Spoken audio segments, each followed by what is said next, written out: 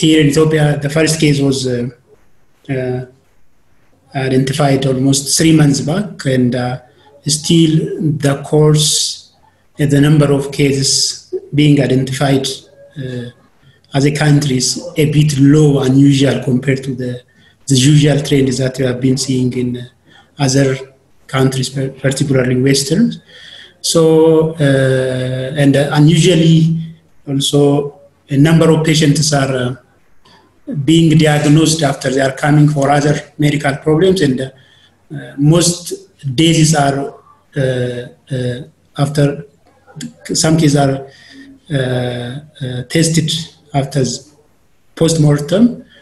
Most of them found to be also positive for SARS-CoV-2, and this makes a bit unusual for the country. So there's so much variation in the numbers that we see and the case fatality rate numbers.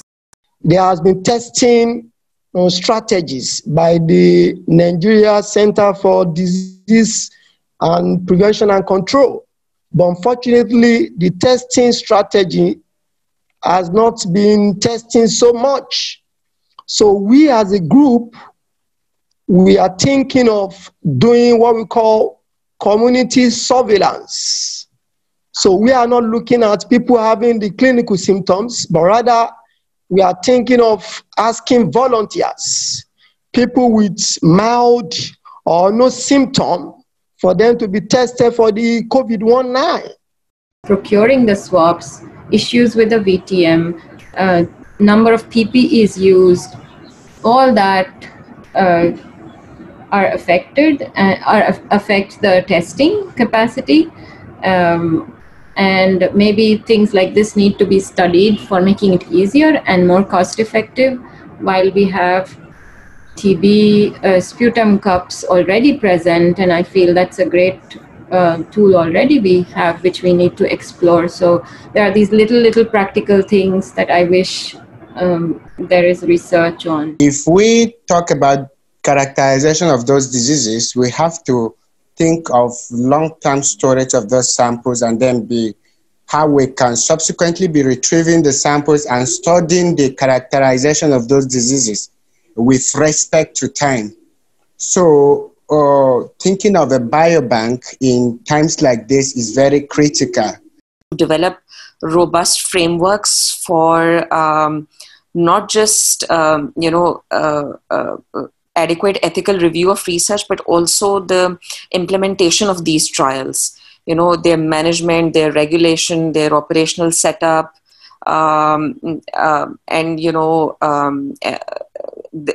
because these are the areas that are usually, they act as barriers for us whenever we try to even implement clinical trials for our routine diseases. So when faced with a pandemic, these deficiencies are, they become even more gravely highlighted. The issue of the lack of ethics sensitization amongst researchers and our very limited attempts at community engagement for therapeutic trials or any research for that matter. And I think it is this lack of community engagement that has led to a lot of misinformation within the community, which is now becoming a huge barrier to implementing anything related to, control of this pandemic. And I think this will also affect us once we have a vaccine. We need to enlighten the community about the health issue. Like, how do they use water to clean their hands? How do they get access to hand sanitizer? How do they encourage them to use the face mask? So with all this, if we can focus on the community, because people down in the community may not be aware of the COVID-19, and as you may do some sample study within the low-income community, you may find some people are still not even aware of the COVID-19. So our research priority should focus on the community baseline studies. And also, we need also to incorporate the use of digital health technologies that will give a quick response. What do you do when you are on the field and you have to collect data and people do not even believe that as a researcher you have anything to offer?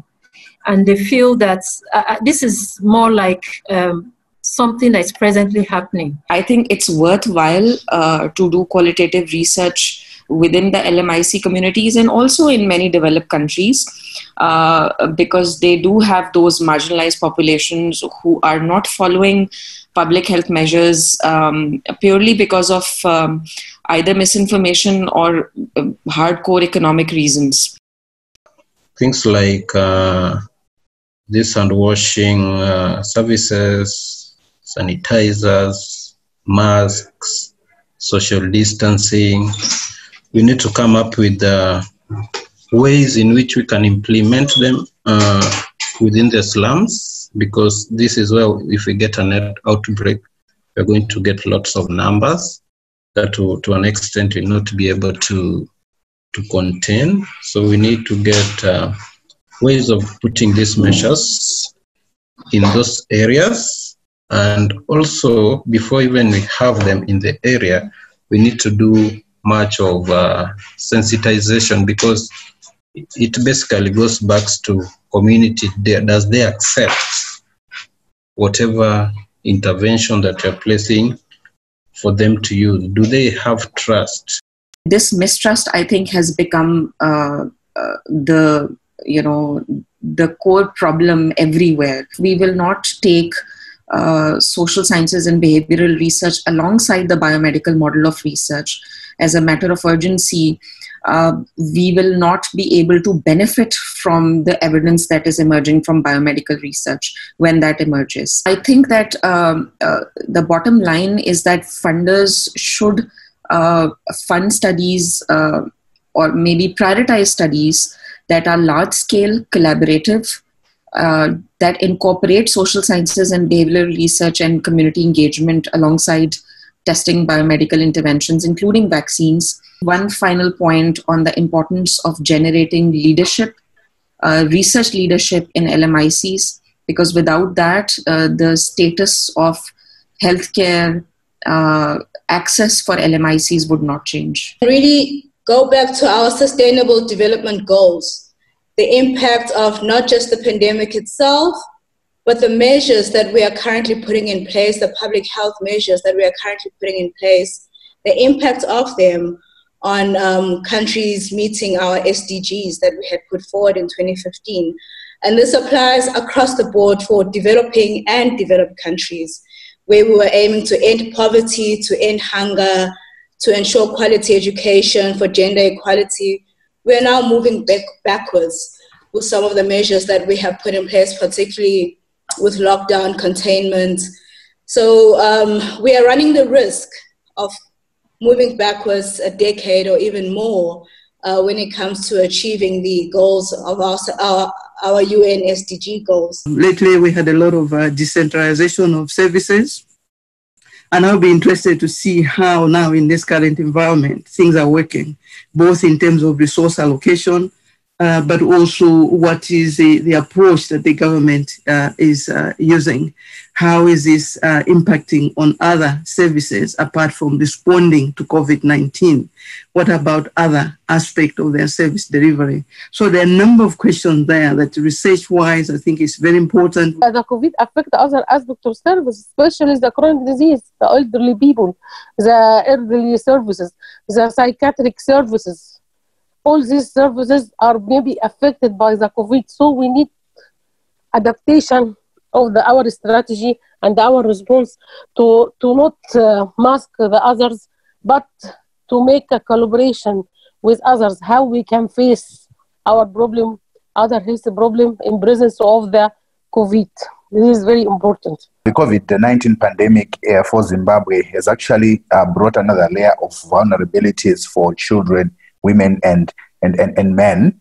And how we see it is we have been struggling with with capacitating the health system. I know we don't have much of the capacity to respond like the developed countries. And at the core of our interventions, we will think much on public health interventions. And so we just need to come up with research questions that we are able to evaluate and quantify at the end of the implementations or the process of the research. And then we need to see how can we instill public confidence to trust that the public health interventions that the various governments, organizations, and NGOs are doing are actually going to curb or reduce the rates of infections and even admission, hospitalizations, and so forth. Research, especially biomedical research, depends a lot on the context of the healthcare infrastructure of that region. And lower middle income countries already, they have fractured healthcare infrastructure at best, which is further taxed in a pandemic such as this one. And then there are certain social and economic realities of LMICs also.